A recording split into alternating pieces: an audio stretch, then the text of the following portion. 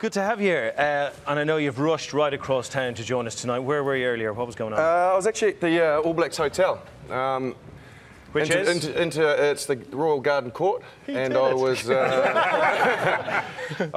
can I just quickly say, though, I feel a bit insuperior here. I'm not really sporting much of a moustache, am I? I'm not surprised you haven't got one, Austin. But I was interviewing Dan Carter, obviously a bit of a milestone for him this weekend with his 100th test. So, yeah, a little exclusive with Dan, ladies. That was quite nice. Is he looking forward to starting on Saturday? Yes, he is. He is, Martin. Yes, he is looking forward to starting. I think...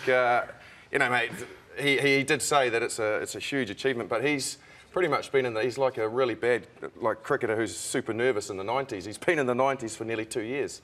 It's taken him that long with injuries to get up to the 100s, so he's been waiting for it for quite a while. What's the whole mood there at the moment? Because we like to think they want revenge over England and it's going to be pretty fiery. How do you think it's going to go? Yeah, for sure. I think they're very focused. This was a very good England side that put them away last year, and it cost them not only a world record, but also, you know, there was a rough old summer when you lose your last Test match of the year. It's not a great summer. The old rock in the back on the beach. So, you know, they're determined to win, but they know that they're going to be facing a real challenge here. So they're looking forward to it. Let's talk Premiership, shall we? Because obviously you played at Leeds Tykes, you played with Saris as well, but there have been so many Kiwis, so many All Blacks who played in the Premiership over the years. We couldn't list them all, but here's some of the highlights and just some absolutely brilliant names there. Lads, which names really stand out for you? You go first there, Justin. Who stands out for you there? For me, Josh Kronfeld, who's actually in the picture there. I forgot that he spent a bit of time over here. He was an excellent loose forward, and he didn't get a lot of really sort of kudos for how good he was, because we've had such a plethora of great sevens in our country.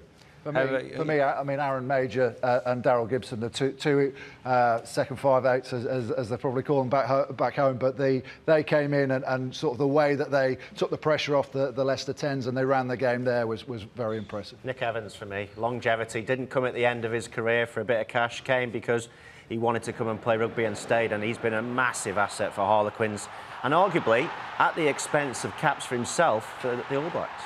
And what's the view in New Zealand? Because we think that he sacrificed a place in the World Cup. He hasn't got that World Cup winners' medal because he stayed at Harlequins. Do the guys in New Zealand think that he would have taken to the field? Yeah, there's no doubt he would have, the way that it transpired with, you know, Stephen Donald having to come from whitebaiting on the river. So we were starting to get quite desperate. And there's no doubt, I think, the way that... I think Nick became a better player. I think you do learn a lot by moving and possibly being in a different environment. I think he learnt a lot by his time at Quins, and he's actually a better player than he was when he left New Zealand, so they would have welcomed him back. But for sure he would have been in that squad, probably would have played in the final, as it turns out. Can we ask you to switch sides for a moment? Absolutely. I've become an England fan, just for a second. How do England beat the All Blacks? Watch the French game. Have a look at what the French did at the weekend. They had a first five who took... No, number 10, I should say. First five, my language from New Zealand, people might not know what I'm saying. But they had a player wanting to take the advantage line on and around an area which held the All Blacks defenders from drifting. The defence is very good, but they made inroads in and around the ruck, got over the advantage line and did it with some impact and some power. So they didn't string it together, but there's aspects in that game that really put the All Blacks defence under stress. So, you know, they need to, I think, target that and try and... If they have a first five, Owen Farrell played, I reckon, one of his best Test matches he's ever played last year against the All Blacks, because he took the ball to the line. In the first 15 minutes, he kicked it away a bit, but then he thought, you know what, bugger this, I'm going to go at this All Black defensive line, and that freed up the space for Tuilagi and co. So, yeah, have a look at that game and see what the French did. Well, the crowd are going to be buzzing with excitement if he can do that. And that last minute, we understood the New Zealand vernacular when you said, bugger this. But there'll be a load of people who turn up at Twickenham, it'll be their first game, they're not entirely sure what to have. And sometimes we can gloss over the haka. Those of us who've seen it, those of us who've faced it, it's just there, we like it. But what is it from within a Kiwi player that makes the haka so special? Well, the first thing is when you were on the opposite side to us having to do the haka, you always target someone like Austin. But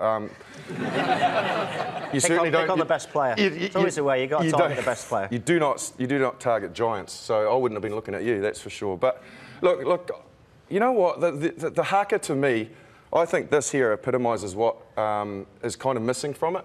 I love the confrontation, and as a player, you responded to that. I was captain and '97 at Old Trafford when Cockerell and Norm Hewitt were face to face, and I think that's what from there on separated the haka too far. Like, the team's so far away now.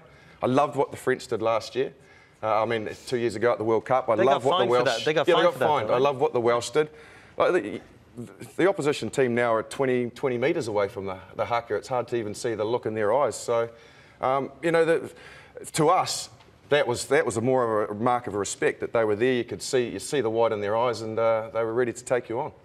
Does it feel good to face, boys? Just quickly, yeah. Particularly as your first game in front of it, you really look forward as a fan. First time you see it.